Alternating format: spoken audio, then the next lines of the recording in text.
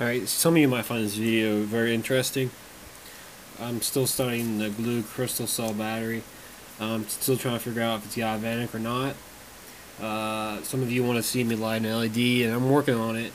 It's just I want to get a good, strong foundation of these cells and learn how they function before I do anything major. I have some things actually planned out, or actually pretty phenomenal with things I'm about to do. But many as you know, what determines the voltage is the metals themselves, the difference between them. Electrons and valence shells, and I'm not going into too much detail about galvanic reaction. Basically, a galvanic cell, why is it so bad? It's because galvanic cells destroy the metals, and the metal get destroyed, and the battery stops.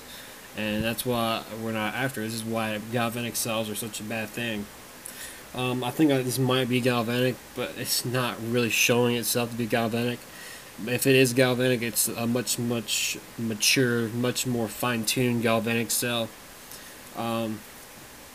This cell in particular has been shorted out for weeks, and it still bounces back to the original voltage.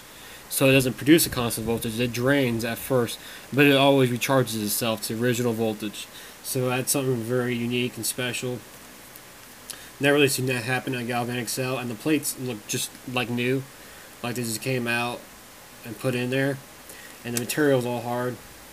And what I've been studying, this is what this video is about, is the bigger the plates are, the more amps. It's the different metals creates the voltage, the bigger the plates creates the amps.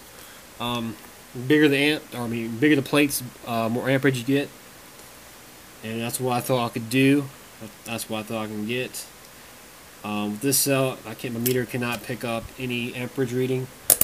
I'm going to put it on the micro amps, not milli, micro. And you can see openly nothing. So with that idea, I took this cell and I scaled it up to a 4" by 4" scale over plates. Right here is plastic over the aluminum, the copper to protect it, and this is, I put the plastic back right there.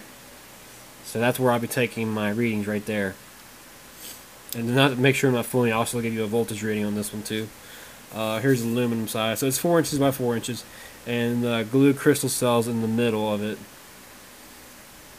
It's already dry. It's been drying for 24. Actually, this has been drying for 48 hours. So I'll show you guys this one. No amperage.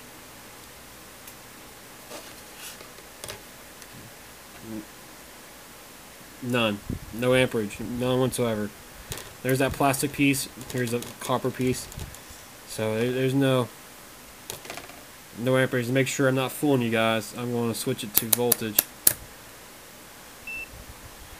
And there it is in voltage. So we're reading voltage. So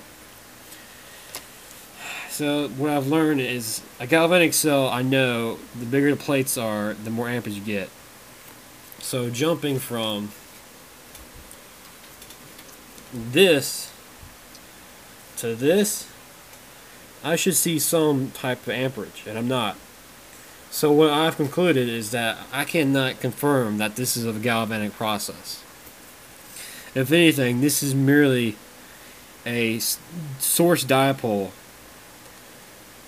And I say that because it's not requiring amperage, so it's not destroying the cell. No amps means no destroying the cell. So I have an endless amount of energy or voltage potential that I can tap into, which can do work. You just have to treat that work right. I got things in the process right now that I'm working on that will really make these cells something very useful, even though they output 0.500 volts. So yeah, so far what I've confirmed is that this is at least this is much bigger. I should be seeing some amperage.